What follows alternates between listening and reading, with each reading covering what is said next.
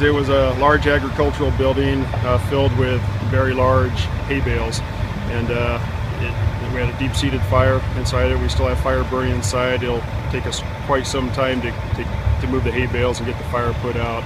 Initially we had some issues with water supply, and once we got that established we controlled the fire, but it'll just take some time to get it completely put out. Can you, maybe we'll wait for her.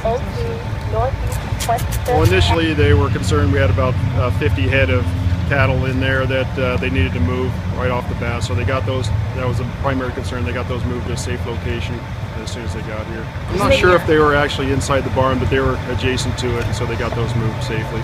Okay, gotcha. Under investigation, I would only be speculating right now to determine a cause. Okay, but it's possible